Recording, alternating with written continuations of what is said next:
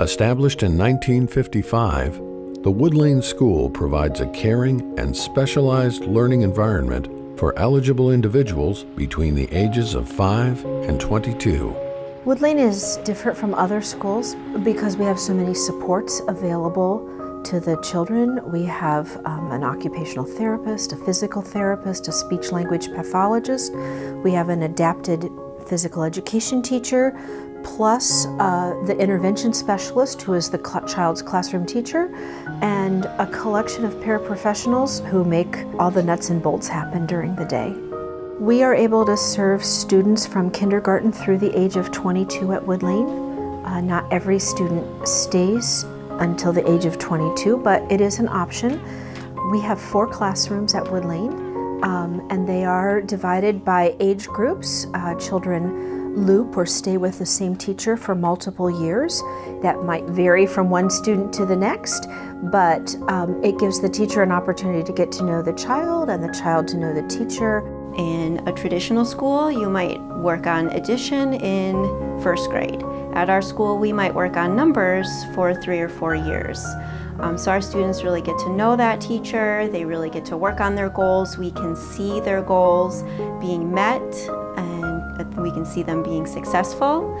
The teacher also gets to know the families and the student. Our students have multiple needs, and it's nice that the teacher can really bond with that student, gain the family's trust, and really work with that student so that they can accomplish their goals. All students at Wood Lane have an IEP, or an individualized educational plan. It is basically looking at how that particular child learns, how we can serve them the best, what tools, what resources all need to come together to support certain learning activities. Ultimately, the classroom teacher or the intervention specialist is responsible for writing the IEP, but everybody contributes. So if the child needs occupational therapy, the occupational therapist writes her OT goals. If the child needs adapted phys ed, the adapted phys ed teacher writes those goals, and then all of those things come together as part of a much larger document. Activities at the school are carefully planned to support each individual's IEP and other needs, from learning goals to specialized meals to adapted physical education. Each contributes to the student's overall school experience and success. Imagine driving to Florida. Have you driven to Florida? Have you driven a long distance?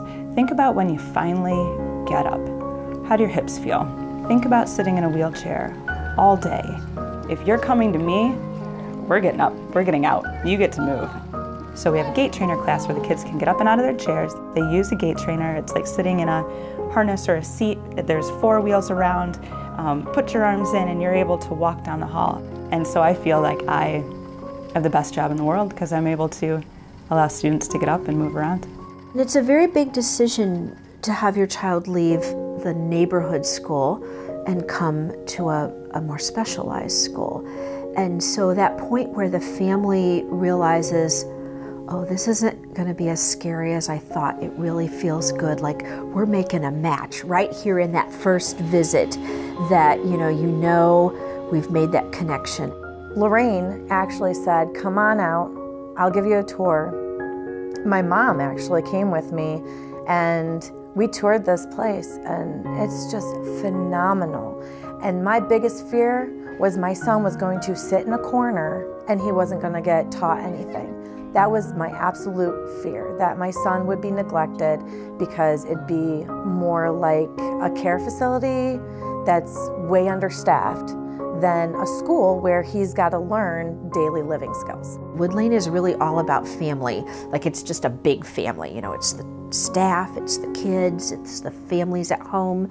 We're all just in it together, working together to be able to help the child succeed. If you'd like more information about the Wood Lane School, please call or email us today.